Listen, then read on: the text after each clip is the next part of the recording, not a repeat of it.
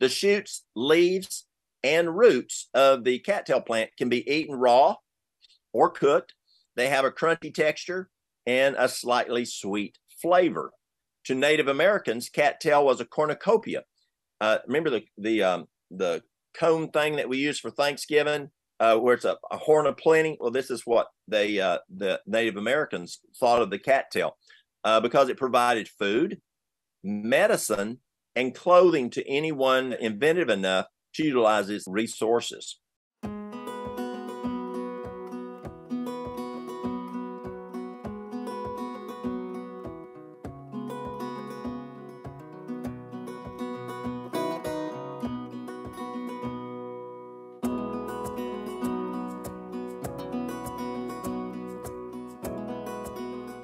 Tonight, I'm kind of looking at edible herbs, and I'm going to talk a little bit about the medicinal benefit, but more so on the side of, can you go out there and eat them?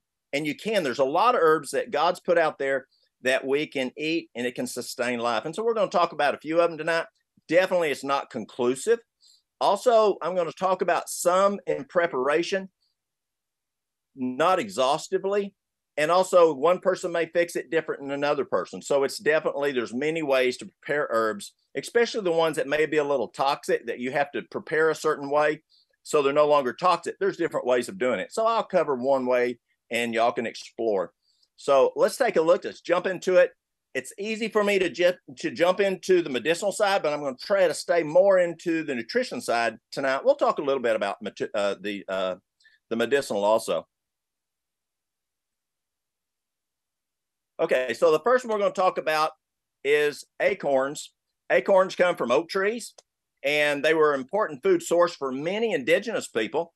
They can be eaten raw, roasted, or ground into a flour after being processed. And I looked at going to the major process. It's a long process, so take a look at it. If you want to use acorns, it's a great source for y'all to use for a number of different types of foods. And the acorns are very nutritional for you to eat, and they're in abundance. And again, it comes from an oak tree. Amaranth. Amaranth is a nutritious grain that can be cooked and eaten like rice. It is high in protein and vitamins, and it has a nutty flavor. Amaranth leaves are a storehouse for many phytonutrients, antioxidants, minerals, vitamins, and contributes immensely to health and wellness.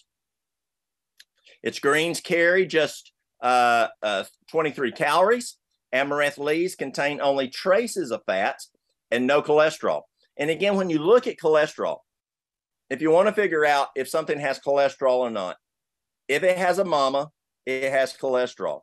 So if it comes from an animal, if it comes from dairy, it will have cholesterol. Now, that's the first key you want to look at. So obviously, amaranth doesn't come from an animal, doesn't come from dairy, so it's not going to have cholesterol. But there are two more things that can affect cholesterol, and that is cashews can lower the HDL, thus the cholesterol can go up. And then we know from the North American wheat, according to Dr. William Davis, a cardiologist, the North American wheat has 42 chromosomes, can raise the LDL. But mostly, if you're looking at a plant product, you don't have to worry about cholesterol. The leaves and stems carry a good amount of soluble and insoluble dairy fibers. For the same reason, amaranth greens are often recommended by dietitians in the cholesterol controlling and weight reduction programs.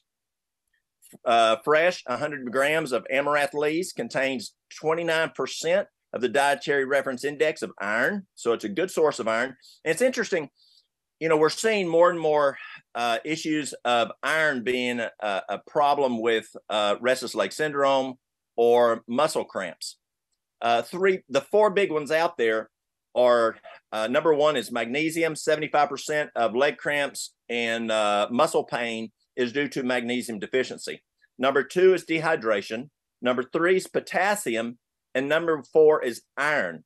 And I'm seeing more and more iron deficiency. And I was talking to a friend of mine who's an ER physician, and he says, Walt, I'm seeing more and more iron deficiency. And what do you think it is? I asked. He said, Walt, it's simple. People are eating fast food. They're not eating green leafy vegetables. And that's where we get a bulk of our iron. And so he's exactly right. And so if you want to get your iron, get it from your green leafy vegetables. And here we're looking at amaranth or your greens out in the forest. You're going to have some iron in those, good chance. Fresh amaranth leaves are one of the richest sources of vitamin C. 100 grams of fresh leaves carries 43.3 milligrams of vitamin C. Amaranth has several vital antioxidants vitamins like vitamin A, lutein, and lutein's good for our eyes.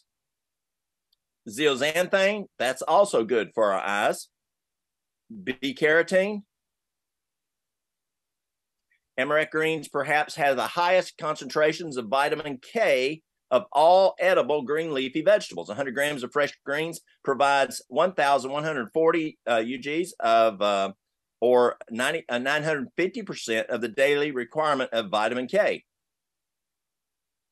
Amaranth greens also contain ample amounts of B-complex vitamins, such as folate, B6, riboflavin, thiamine, and niacin. And your B vitamins are so important. When we're stressed, we dump B vitamins. And when we go into fight or flight. And we try to get that from our foods as much as possible. And because stress is the #1 diagnosis in America, which according to WHO, we're probably going to see depression surpass that right shortly. But right now, stress is the major one, and definitely stress exacerbates depression. But the B vitamins are so important because we're dumping them all the time. So look for foods that you can get your B vitamins.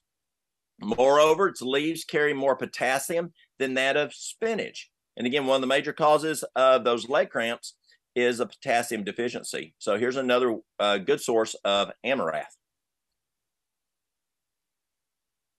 Additionally, it has higher levels than other minerals than spinach, such as calcium, manganese, magnesium, copper, and zinc.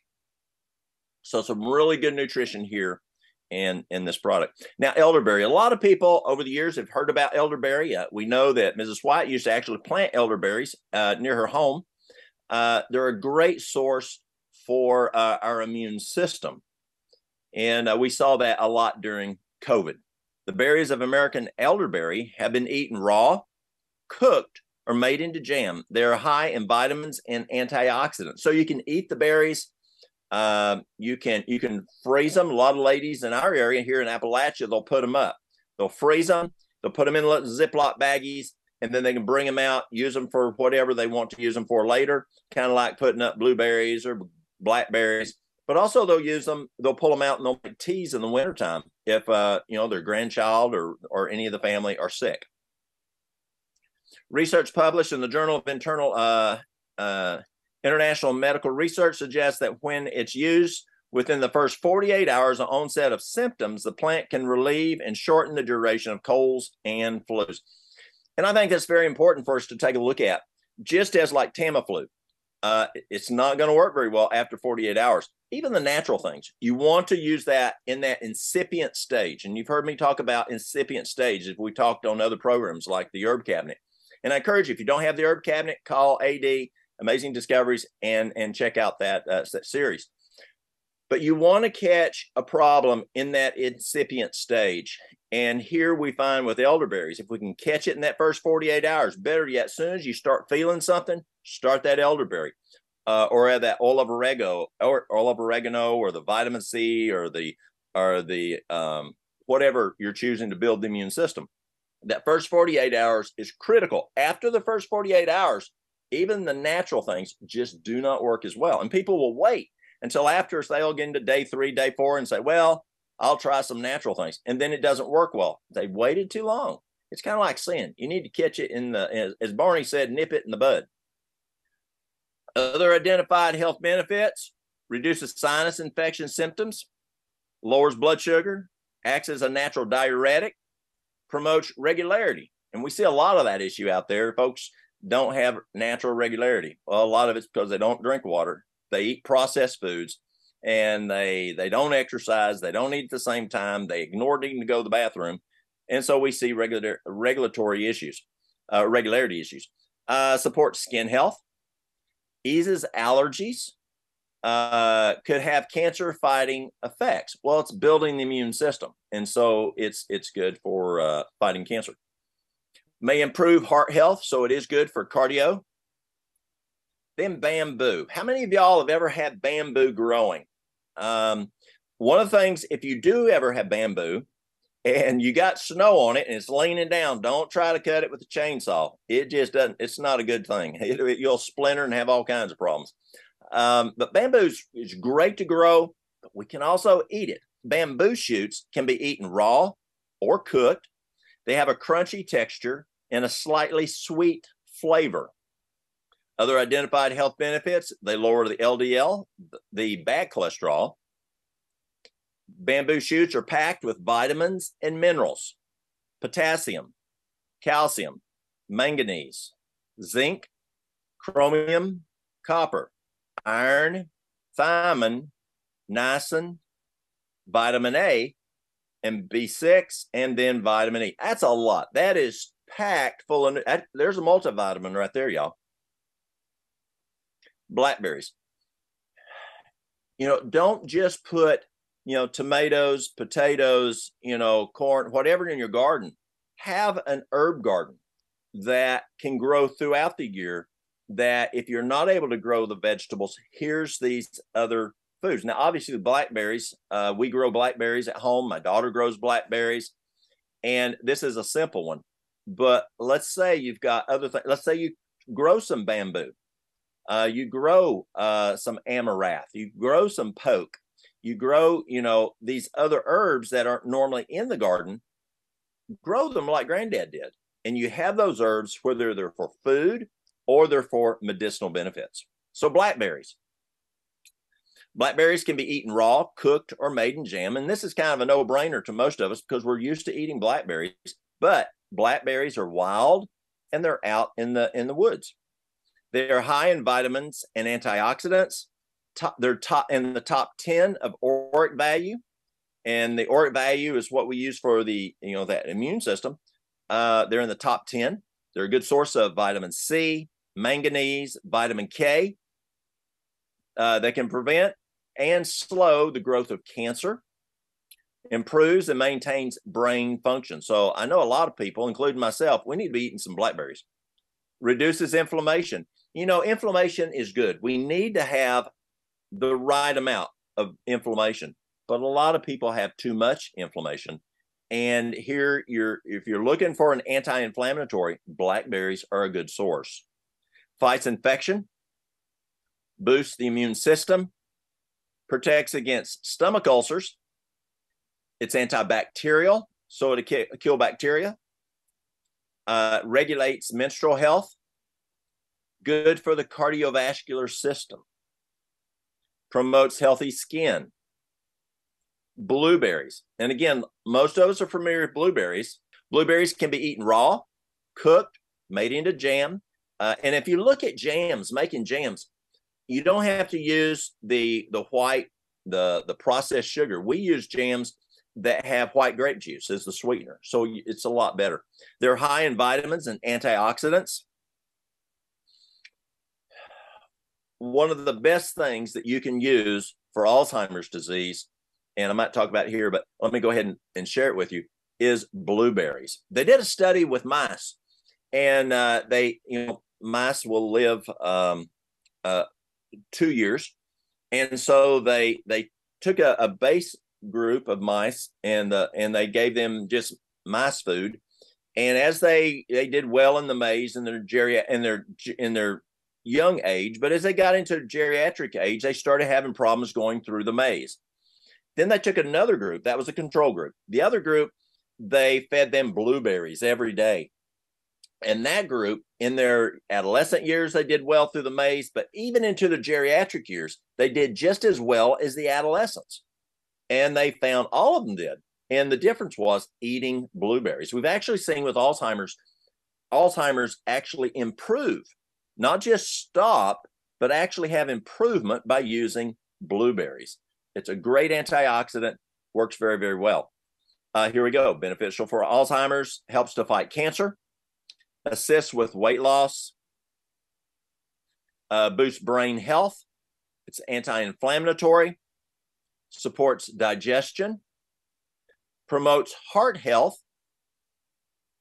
The next one is bull thistle. And I'm sure if you've been out in the country, you've seen this bull thistle. The leaves, the stems, and flowers of the bull thistle can be eaten raw or they can be cooked. Again, the leaves, the stems, or the flowers can be cooked or eaten raw. The bull thistle generally grows in pastures, gardens, along trails, roadsides, and in waste areas. Be careful of herbs growing in roadsides because you've got the pollution from the emission of the vehicle. They're high in vitamin A, also vitamin C. Aids in digestion, helps stomach cramps. Steam from the warm tea is used to treat muscle stiffness and rheumatism. So you can make a warm tea, make the steam, and it can help for muscle stiffness and rheumatism. The leaves are used to treat neuralgia. The fresh flowers are chewed to cover the medicinal taste. So it can, you'll probably find that a lot of these items that I mentioned today may not be something you think of when you're eating a bunch of fruit, that sweet taste. Some of them are a little on the bitter side. When you cook them, a lot of times the bitterness diminishes. Burdock. Now, burdock is something that grows very well here in Appalachia. The leaves are edible when they are very small. They're easy to identify in the spring. They tend to be bitter, but less when they're small. And we find that of the other leaves, such as poke and some of your lettuces, like your branch lettuce. We say branch, but the branch lettuce that grows in the creeks, which we call a branch. And they're a lot sweeter when they're tender like that. Large burdock leaves are used to wrap food for campfire cooking. And so if you're cooking your food and you want to keep it out of the fire, you can take the large leaves, wrap it in it, and cook it in there. While they may not be tasty alone, they're technically edible, not toxic, and won't contribute much flavor to the foods that are being wrapped around. This will keep things clean and neat during the cooking and allow you to cook with minimal equipment. Again, that's the large leaves of the burdock. The roots of the burdock plant can be boiled, roasted. They have a starchy flavor and high in carbohydrates. It's a blood purifier, and it's great to kill cancer cells. And you'll find as you look at herbs, your herbs that are blood purifiers a lot of times kill cancer, and cancer killers, you look, well, it's actually a blood purifier. And so it kind of runs together. Burdock roots are used for many medicinal needs. Cattails. Now, growing up in the South, we've seen a lot of cattails. We used to take them and soak them in a lantern fuel and would burn them as a torch when I was a kid. Cattails are great. Just don't take them inside and put them store somewhere because they will open up, and I tell you, it is a mess when it goes, and it's like a dandelion when you blow it, but many times more, it will make a huge mess. Don't take a dandelion, that brown part there of the dandelion, take it in the house and think you're going to store that thing. You will have a mess. The shoots, leaves, and roots of the cattail plant can be eaten raw or cooked. They have a crunchy texture and a slightly sweet flavor. To Native Americans, cattail was a cornucopia. Remember the cone thing that we use for Thanksgiving, where it's a horn of plenty? Well, this is what the Native Americans thought of the cattail because it provided food, medicine, and clothing to anyone inventive enough to utilize its resources. Cattail's pollen is with low toxicity. Although there are no obvious side effects about this herb, pregnant women should stay away from it since it can cause contraction of the uterus. In some individuals, it may lead to stomach upset and loss of appetite also. And that's important when you look at using herbs and you're dealing with pregnancy or you're dealing with a lady nursing. Just double check and make sure it's not going to cause a problem. And a great resource to use, We talked about it on the herb cabinet and probably also on Old Mountain Remedies. And that is the PDR. Let me pull it down here for y'all. And that is the PDR for herbal medicine. A great tool for y'all to use. And it will tell you whether or not someone who's pregnant or nursing can use that herb. Because you definitely don't want my daughter right now, Ashley. She's about ready to have a baby. We don't need those contractions starting too early. And so you wouldn't want her to using cattail because we don't need that baby coming right yet. We can wait another week on this. Or if you're nursing, one of the problems, it can dry the mother up, some herbs. Some help to produce more milk, but some may dry her up. So be careful on those areas. Chickweed. The leaves and stems of the chickweed plant can be eaten raw or cooked. They have a mild and slightly sweet flavor and are high in vitamin A and vitamin C. Unlike some other nutrition-dense plants, such as dandelion or mustard greens, chickweed is described as having a pleasant and mild taste, where a lot of those others we talked about can be a little more bitter. Chickweed leaves can be eaten raw or cooked. They have a slightly sweet, neutral taste, almost like spinach or lettuce. For that reason, this versatile edible can be used in many different dishes. The easiest way to consume these leaves are to toss them into a bowl of salad or to add them into sandwiches. However, you can also find a plethora of other recipes, from sauces like pesto to chickweed pie. One of the biggest things that I use chickweed for, that people come to me for chickweed, is it can suppress the appetite. And so if you have a person who's having challenges, developing that no muscle in the brain to say no to appetite, they'll take chickweed and it just takes that craving for food away. I just thought of an herb and talking plant here that I did not bring here, but let me bring it in if you don't mind. And that is, now y'all who live in the South, or y'all who may be over in Asia, that is kudzu, or as they say in Asia, kudzu. Kudzu grows everywhere. I mean, it grows everywhere down here in the South. It actually grows the best in the world in the Southeast United States. Now, kudzu, it actually in the summertime can grow as much as 1 foot a day. Kudzu is a nuisance. Most people want to run away from it because it just grows so crazy and takes over homes and takes over my fire station station 2. I have kudzu that grows near it, and literally we have to go through routinely in the summertime and cut because it will overtake the fire station and actually grow over the fire station. We have to keep it cut back. But kudzu is, you can eat it, and it's fine for me that folks aren't eating it because it's going to leave plenty for my family. And that distal 1 foot that grew that last 24 hours, the leaves can be picked off and can be cooked like spinach. It can be, Mary Lou's made, she's made kudzu lasagna before instead of spinach lasagna. It's kudzu lasagna. Doesn't taste as good as spinach lasagna, but it's food, and it's got a lot of nutrition. It's packed full of nutrients. See, kudzu grows 30 to 50 feet deep. Very, very nutritious. You can take that stem, and you can scrape off that outer part and that last foot. That last foot is the most tender that you can work with. Scrape off that outer part, and the Chinese will put it into put a bunch of them into a pot of boiling water, and it will actually make noodles. And so you can add something else to it, but that's a noodle, and it has some nutrition. You can take the root and you can put it in water and cook it like a potato.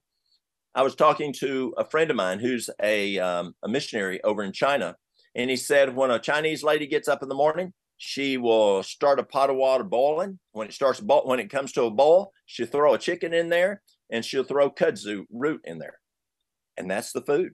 And nutrients are coming out of that kudzu root into that into that water for that chicken soup.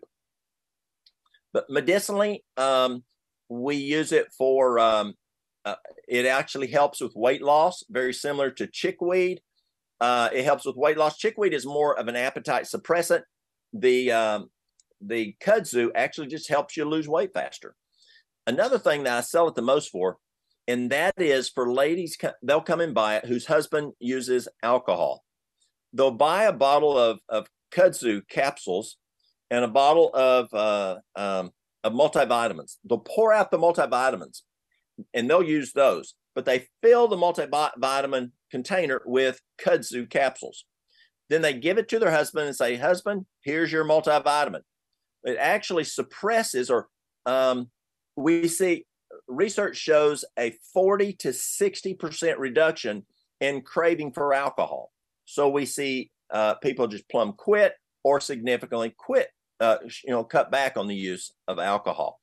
In China,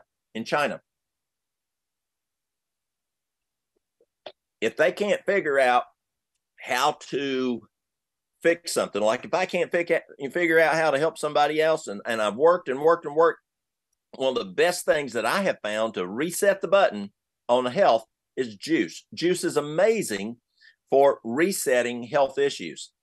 In China, if they can't figure out what to do for you, those doctors will make kudzu gruel. And what they do is they take kudzu root, and literally kudzu root can grow as big as a small person. Again, it's growing 30 to 50 feet deep.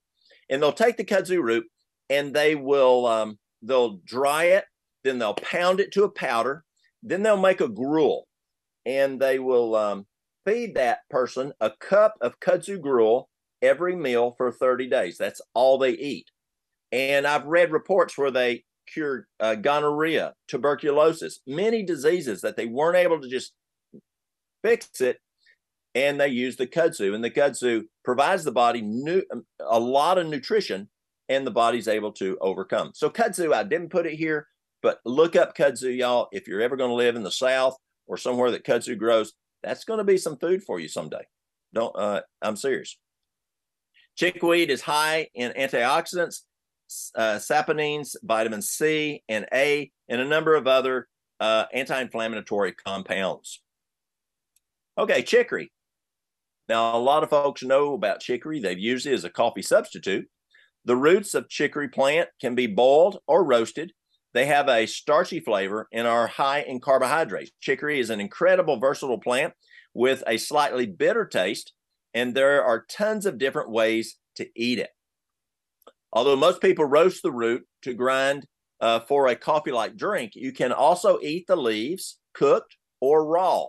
Raw leaves add a spicy or peppery taste to salads, while cooking the leaves brings out their bittersweet flavor. Dandelion. I've had so many people come in over the years, and when I tell them that they need to use dandelion, they'll tell me, I've tried for years to rid my garden, to rid my yard of dandelions, and now you're telling me I need dandelions and I need to pay you for dandelions? Well, leave the dandelions in your yard. I know a lady up here in the mountains of Appalachia, and back years ago, I remember when they were having some tough financial times raising their kids, and the mother would send her kids out to pick dandelions, and that was their greens. That was their greens for the salad or to cook, and that was their food. And they went out there and they would pick dandelion leaves to bring in. Well, dandelion leaves, stems, and roots of the dandelion plant can be eaten raw or cooked. They have a bitter flavor and are high in vitamin A and vitamin C. Roots are typically harvested in the fall and early winter when they are considered most medicinally potent. So again, if you're collecting those roots, I like the roots, then the dandelion root for liver issues and for kidney issues. That's where I'm using the dandelion root. It's also a good diuretic, but if you want it the top medicinal, it's kind of like, when do you pick watermelons? Are you going to pick watermelons, in the wintertime, if you could get them to grow? No, you're going to pick watermelons in July and August, that time of the year that they grow the best. Well, the most nutrition, just like when you're cutting hay, there's a certain point, and then that bell curve goes the other way. your dandelion root has the most nutrition. And the most nutrition is going to be when? What's it say here? In the fall or early winter. You're going to have the most nutrition in those roots. Collect those roots, dry them out. You can use it medicinally, or you can use it for other things here. Let's see here. But they say they have a better flavor in the spring. So if you're looking at eating, you can eat it, pick them in the spring, but they're going to be more medicinal in the early fall, in the fall or early winter. Dandelion greens are a great addition to smoothies. The greens are often put in salads, but also can be cooked as greens. So let's say you're going to cook some greens up, just go out there and pick the dandelions.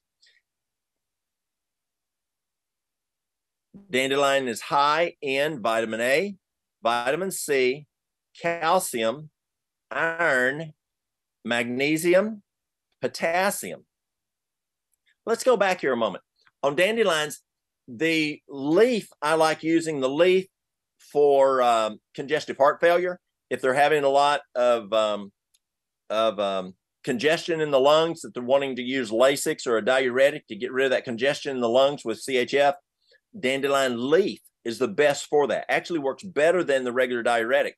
And let's say they're having some edema down in the lower extremities or in the feet. Again, dandelion leaf is amazing for getting rid of that edema. Or if you're just needing good diuretic, the dandelions are also good for there. You know, if you'll forgive me, I'd like to bring in another herb here that I've just came to me that I just didn't have time to put in here. And I'm going to still have problems, but I really believe it's important.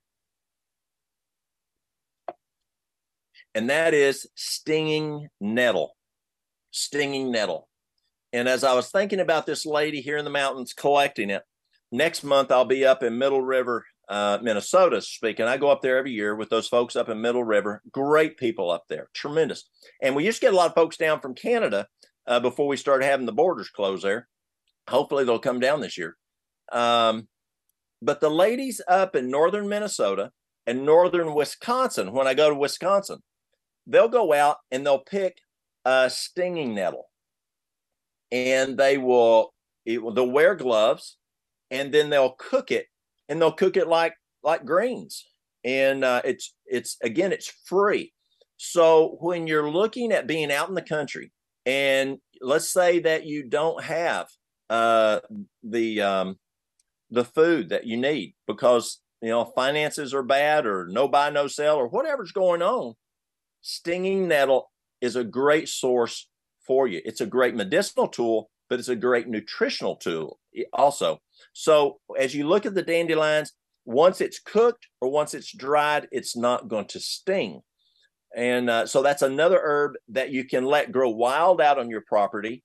And again, it grows from Florida all the way up to Minnesota, northern Wisconsin. So it can take a huge, wide scope of different weathers.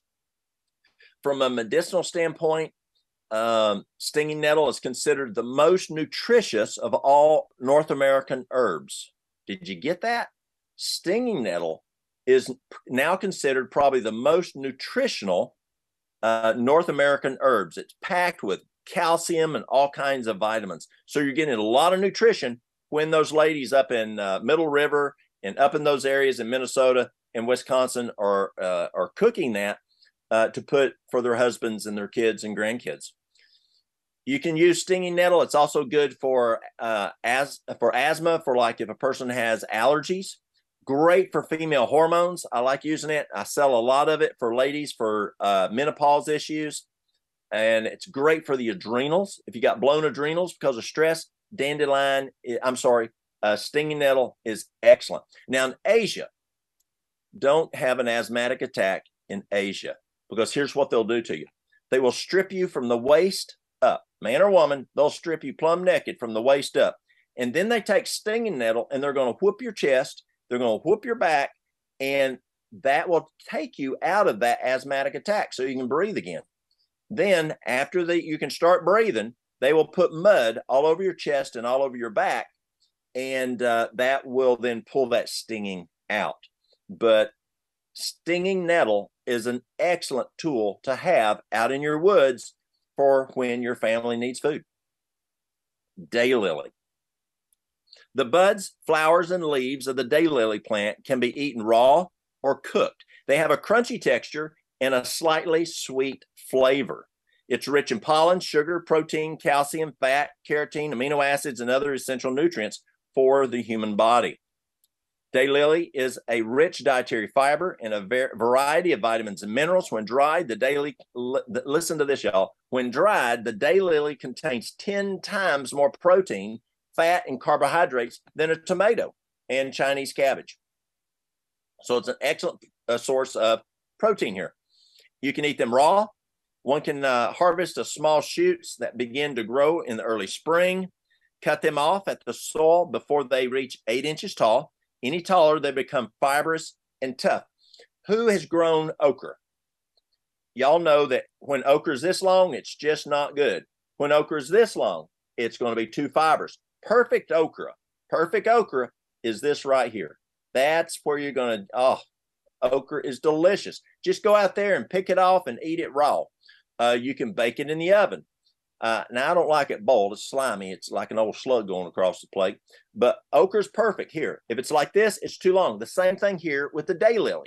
If you want to cut it off before it reaches 8 inches, or it gets very fibrous and tough, just like the okra will. Cut off the outer leaves and eat the tender inner portion. One can eat daylily shoots raw on their own or dip them into a veggie dip to give them more flavor.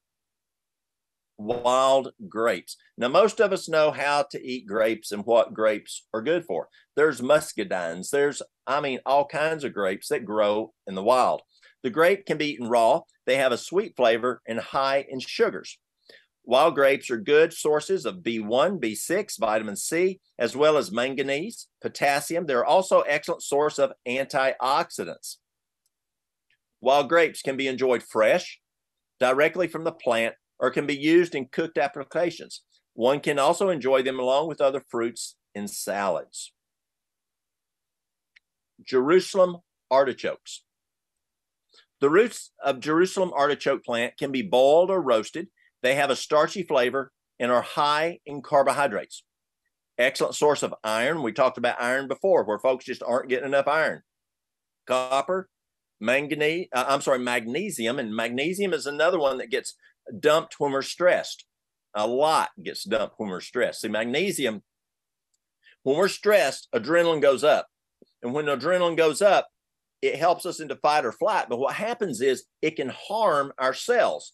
So God puts this fire extinguishing system in that dumps magnesium, and it buffers, it protects our cells from the harmful effects of the elevated adrenaline. So if you are in stress all the time, fight or flight all the time, anxiety all the time, you are dumping your magnesium. And this is a good source of magnesium. Phosphorus and potassium. Potassium is another one that gets dumped in stress. That's why blood pressure goes up. It gets dumped. Yes, cortisol goes up. Potassium gets dumped when you're stressed. That causes blood pressure to go up. Here's the source of potassium to keep that potassium up, because you've been dumping it because you were stressed. Jerusalem artichokes, or sunchokes, as some people call it, are starchy tubers like potatoes and turnips. When roasted, the skin becomes flaky and the flesh becomes tender, but the taste of the sunchoke or artichoke is slightly nutty and sweet. Cooked sunchokes are the best when eating within 2 days. So when you pick them, eat it within 2 days. When raw, they store well in your fridge, vegetable bin, wrapped loosely in a paper towel. Lamb's quarter. Now, lamb's quarter is something we see here in the South. We see it a lot out in cow pastures. Lamb's quarter is not the quarter end of a lamb. Also known as fat hen because it will fatten up hens, goosefoot, pigweed, and also wild spinach. That's lamb's quarter. The leaves, stems, and flowers of the lamb's quarter plant can be eaten raw or cooked. They have a mild, slightly sweet flavor and are high in vitamin A and vitamin C. And we're seeing that quite often here. These herbs are high in vitamin A and vitamin C. What's that going to help for your immune system? Leaves can be used as wild spinach substitute in salads, stir-fry, soups, and casseroles. So what have we talked about using? Like spinach, we've talked about using kudzu, We've talked about using stinging nettle. A lot of these herbs we can use, and we can use it in place of what we're used to, the spinach, and use it for feeding our families. Very important. We don't have to starve out there. Grind the seeds into dark flour to make gruel or bread. So you can actually use the seeds here to make a gruel or a bread. The leaves dry well and can be reconstituted into powder to make flour. The dried leaves make a delicious flour mixed with a bit of water to make a tortilla. Lamb's quarter has a poisonous look-alike nettle leaf goosefoot. Now that's not stinging nettle. This is another one called nettle leaf goosefoot. That one's poisonous. Looks a lot like lamb's quarter, but its rank odor reveals its identity. So if it stinks, doesn't smell good, it's not lamb's quarter. It is the nettle leaf goosefoot. Lamb's quarter is a relative of spinach. Avoid too much raw consumption of plants with heavy oxalic acid contents. Cooking will destroy some of the oxalic acid, but for salad and smoothie use lemon juice to neutralize the oxalic acid and help prevent kidney stones. So if you're eating a lot of lamb's quarter and foods with heavier in oxalic acid and you're eating it raw, just add a little lemon juice and that will help you out prevent kidney stones. Lamb's quarter is high in calcium. It is probably one of the highest, if not the highest, green plants, or what plants shall I say, in calcium. Excellent source of calcium. Yes, the nettle has a good source of calcium, but the lamb's quarter is the highest that I know in calcium. So ladies, if you're looking at osteoporosis, osteopenia, and your doctor's saying, oh, well, you need to take you some calcium, well, two things to think about. One, it's better to use green leafy vegetables for calcium than it is a pill. But if you do use a pill for calcium, make sure if you're taking 1,000 milligrams of calcium, take 500 milligrams of magnesium. Or if you're taking 1,200 milligrams of calcium, take 600 milligrams of magnesium, because whatever that half amount of the calcium is going to take that much to break the calcium down, and you'll just rob it from the body. So you need to take those together. But your best source of calcium is your green leafy vegetables. And if you're needing to boost your calcium, ladies, or even men, lamb's quarter is an excellent source to get that calcium, along with your nettle. Milkweed. Okay, the milkweed, the buds, the flowers, and the leaves of the milkweed plant can be eaten raw or cooked. They have a crunchy texture and slightly sweet flavor. The milkweed is the single most important source of food for the threatened monarch butterfly, and planting a patch or two in your landscape is an important contribution to the continued existence of the species of the monarch butterfly. There are 3 times in the life cycle of the common milkweed plant when you can eat it. The first, when the tender short shoots are just emerging from the ground, when they are shorter than about 8 inches, and they can be pulled, bited in the root and removed and cooked. The second time you can forage for edible parts is in the budding stage. And the third opportunity is when the buds are very small, less than 2 inches. The milkweed contains a milky white sap that is considered toxic. Fortunately, the toxins are water soluble and can be easily removed during cooking. For each of these 3 harvesting times, it is suggested that 1, boil the water, add the plant, cook for 2 to 3 minutes, then discard the water. We do the same thing for poke. Cover with fresh new boiling water, cook for another 2 to 3 minutes, discard the water again. Add more fresh boiling water, cook for another 2 to 3 minutes, discard the water, and either repeat it again if additional cooking is needed, or eat it as is, or add to other foods. Same thing with poke. When I'm making poke, I'm doing it 3 times, and we'll talk about that in a minute. So what you're doing is you're boiling the water, put the plant in, cook it for about 2 to 3 minutes. Then you're going to discard that water, put in more water, cook it another, boil it for another 2 to 3 minutes, throw that water away. Then the third time you cook it, throw that water away, and now you can eat it. Now, if you don't like the taste, you can do it a few more times. Plantain. Now, we're not talking the banana-looking thing. This is plantain, and it's a great source of nutrition. The leaves of plantain plant can be eaten raw or cooked. They have a mild or slightly sweet flavor and are high in vitamin A and vitamin C. Keep seeing that vitamin A and vitamin C popping up. If you're wanting to get vitamin C, if you're wanting to get vitamin A, go out there to the plants, eat you some plants. The broadleaf plantain weeds that you find in your yard can be eaten entirely, but the young leaves are the tastiest. And again, we talked about that before. The younger leaves are tastier. Use the leaves raw in any way you wish. You would use spinach, such as in salads or in sandwiches.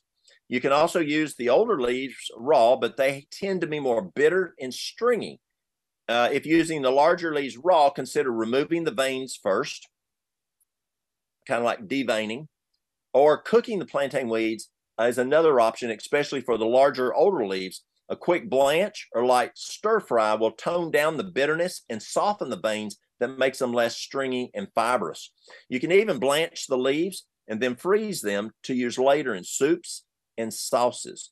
Plantain is also good to use topically as a poultice, a very, very popular poultice. Also, it's one of the plantain is probably comfrey and plantain are probably the most popular spit poultice. And again, go back to and I believe poultices we covered in the herb cabinet. Go look at the herb cabinet where it talks about poultices and different kinds of poultices. And I talked about spit poultices. That's where you can chew it up in your mouth, spit it out, and then apply it to the area. And it breaks the cells in it when you chew it up and mixes it with the saliva so it gets wet, and you can use it as a poultice. Plantain and comfrey you can use as spit poultices. Early in the season, look for the new shoots of plantain. These have a light asparagus-like flavor, and a quick saute will enhance that taste. Again, that young shoot is going to have a little more taste to it. You can even eat the seeds of plantain, but harvesting them is hardly worth the effort as they are tiny. Some people eat the entire shoot of seeds. Once the flowers have finished, these seed pods can be eaten raw or cooked gently. Poke, also known as pokeweed, has been used for centuries as food, medicine, dye for clothing, ink for writing, and much more. I remember my kids when they were little, we had poke growing when we lived over in the mountains of North Carolina. And they'd go out there and they get in the poke, run through the woods and whatever. And they come back with poke stains all over their clothes, all over their arms. And it looked like they were in some Indian war paint stuff. And the poke berry is also very poisonous. Now, in the PDR, again, let me encourage y'all to look at the PDR. It will tell you that you cannot use any poke berries for children. For adults, you can eat up to X amount. And it will clean you out. I remember I have a friend, she's an herbalist, and she ate too many, and she ate too many. She thought she was going to die, but she said it did the biggest cleaning out of her colon and her sweating. And I mean, her body totally purged, and she felt really good afterwards, but don't put your body through that toxic stage. But poke is a tremendous tool to use medicinally, but it's also can be used as food. And here in Appalachia, where poke grows so readily, we in the spring, folks can't wait to have poke salad. And I like using poke for cancer. It's tremendous for cancer. One of my favorite tools for cancer. I'll take the root, and what I'll do is I'll get a root about the size of my thumb. It grows all over my property, especially in my garden. And I have to actually dig it up to put in my garden. And next year then it's growing again, and I've got to dig it up again. My garden grows poke the best of anything. So I'll get a root about this big, and I will put it in a quart of water, and I'll boil it for 20 minutes. I'll throw that water away, put another quart of water in there, and boil it for 20 minutes. Then I'll put another quart of water in there and boil it for 20 minutes. That third quart of water that I boiled for 20 minutes, I'll use that as a tea, and that person can just sip on that tea throughout the day. Then I'll take the root. Let's say we got breast cancer. I'll take that root and I'll grate it on a cheese grater, and then it's like grating cheese. And then I'll take it and I might put, say, a half a teaspoon of psyllium powder with it, and put a little bit of poke. Again, I'll use the tea. I won't add water. I'll use the tea, and I'll make me a little like a hamburger patty, and then I'll place that onto where that breast cancer is. When Mary Lou had breast cancer, must have been 14, 15 years ago, poke is one of the tools that I used. I had her drinking poke tea, and I was putting poke on her for the breast cancer, and it works very, very well. It's a blood purifier, and it kills cancer. In order to transform poke shoots into food for humans, some parts of the plant are toxic. It must first be processed. This is accomplished by the following method. Again, similar to what we just did, but a little bit different. And again, there's different ways of making poke. This is just one, preparing the poke. You can go in and find all different ways. I just chose one to share with you. Start 2 pots of water on the stove. Cover one the size to fit the poke that you're going to harvest, and the other one is at least 3 times the size of the first pot. Coarsely chop up the poke shoots. When water has come to a boil in the small pot and is close to or is boiling in the pot, add poke to the small pot. Stir so that all poke is submerged. Cook for approximately 2 minutes, the same way as we did before on the other herb, or until water returns to a boil. Now, this is different in eating it versus me making a tea. Remember the tea, how long did I do that? 20 minutes. Here for the food, we're just doing it for 2 minutes. Place the lid over the small pot in such a way that it stops greens from escaping as you pour off the water, or you can use a colander to drain the water. Put beans back into small pot. Pour already boiling water from the big pot over the poke in small pot. Cook for approximately 2 more minutes, or until the water returns to a boil. Repeat step 4 and 5 1 to 3 more times, depending on the flavor preference. So you've got to do it, at least, you're looking here somewhere around, that 3, 4, 5 times to get off that poison, and then you can eat it for food. Okay, let's look at anything else on poke to share with y'all. Here's something on poke. If poke is dried, the root, then you don't have to boil it like I do when I pull it fresh out of my yard. Prickly pear.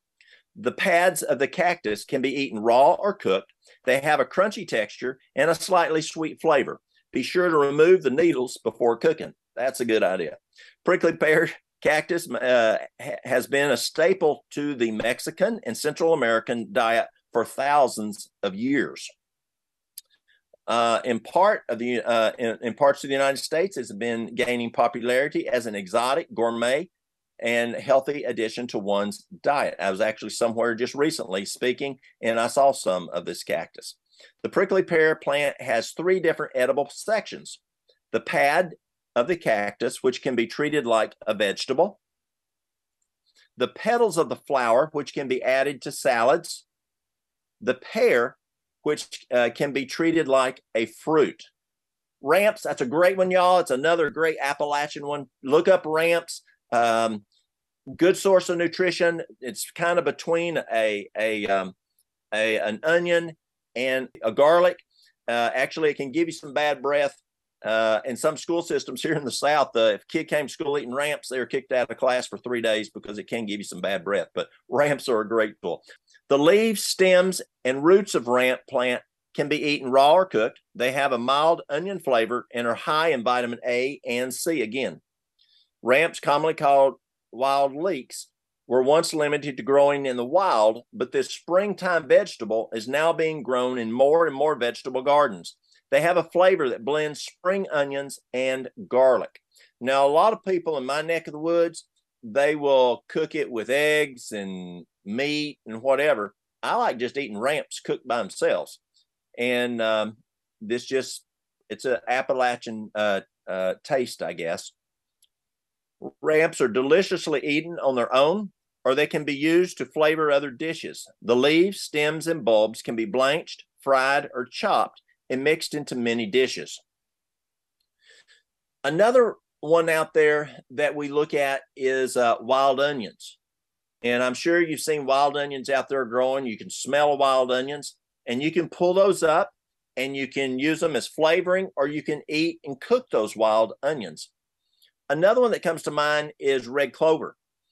Red clover is an herb that grows out there, and the only part of the red clover you want is just the flower, the purplish red flower, and you can make a tea of it. You can eat it. It's great to eat. It tastes good. So you can put it in your salads as part of the food. It's got a lot of nutrition in it. So you add it to your salads, or you can just eat it by itself. You can cook it, put it in with your cooked food, or you can make a tea.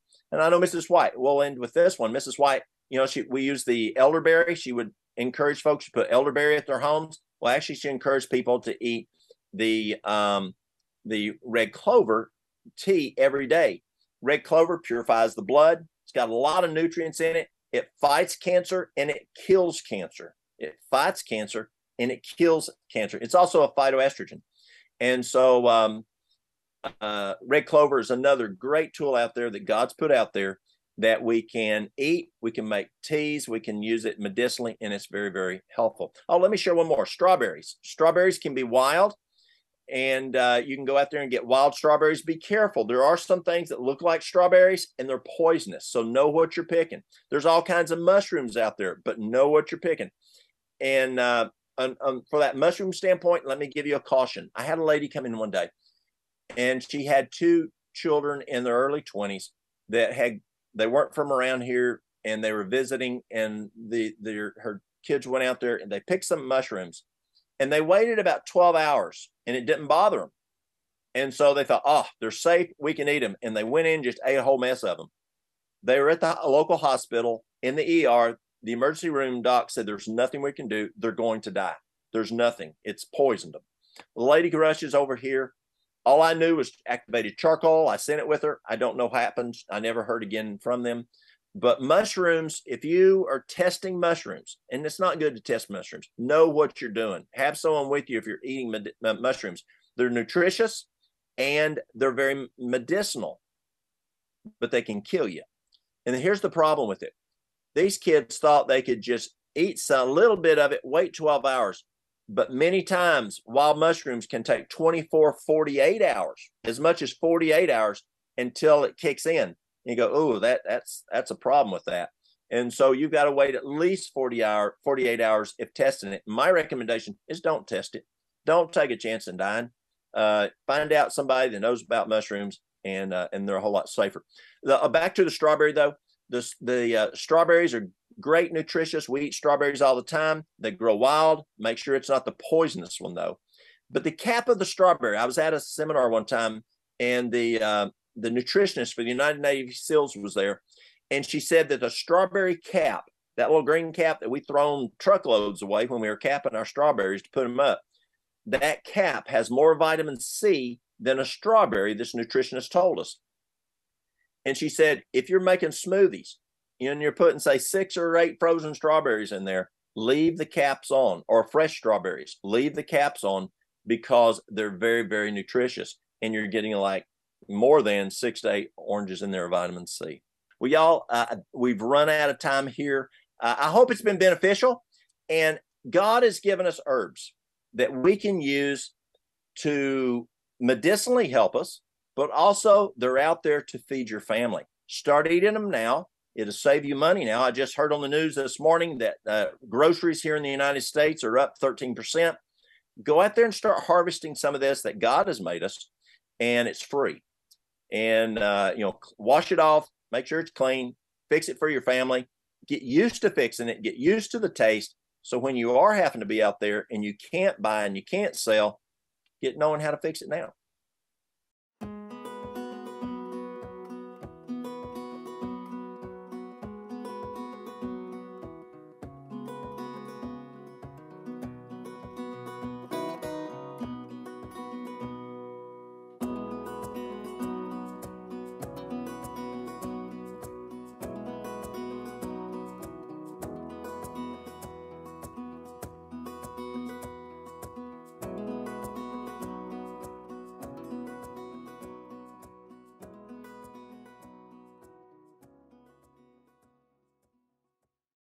This presentation was filmed at our 2022 camp meeting on site in British Columbia. If you would like to join for the next camp meeting, visit our events page for details. events.amazingdiscoveries.org.